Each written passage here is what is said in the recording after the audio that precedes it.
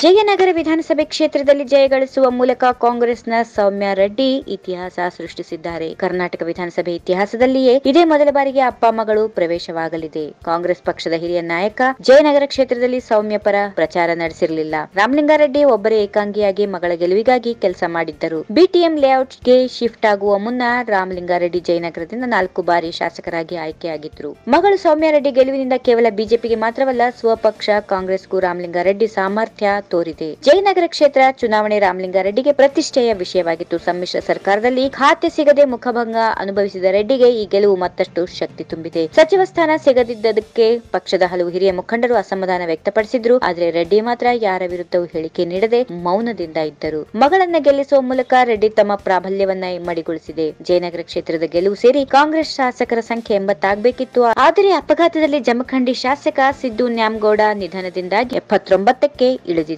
2013ರಲ್ಲಿ ಬೆಂಗಳೂರಲ್ಲಿ ಕಾಂಗ್ರೆಸ್ 13 ಕ್ಷೇತ್ರಗಳಲ್ಲಿ ಜಯ ಸಾಧಿಸಿತ್ತು. ಆದರೆ ಈ ಬಾರಿ ಕೆಜೆ ಜಾರ್ಜ್, ಜಮೀರ್ ಅಹಮದ್, ಕೃಷ್ಣ ಬೈರೇಗೌಡ ಸಂಪುಟದಲ್ಲಿ ಸೇರಿದ್ದಾರೆ. ಸಂಪುಟದಲ್ಲಿ ಸಚಿವ ಸ್ಥಾನ ಸಿಗದಿದ್ದಕ್ಕೆ ನಾನು ಅಸಮಾಧಾನಗೊಂಡಿಲ್ಲ. ಆದರೆ ನಾನು ಅತೃಪ್ತ ಶಾಸಕರೊಂದಿಗೆ ಸೇರುತ್ತಿಲ್ಲ ಎಂದು ಹೇಳಿದ್ದಾರೆ. ಈ ವಿಡಿಯೋ ನಿಮಗೆ ಇಷ್ಟವಾದಲ್ಲಿ ಲೈಕ್ ಮಾಡಿ, ಶೇರ್ ಮಾಡಿ, ಸಬ್ಸ್ಕ್ರೈಬ್ ಮಾಡಿ.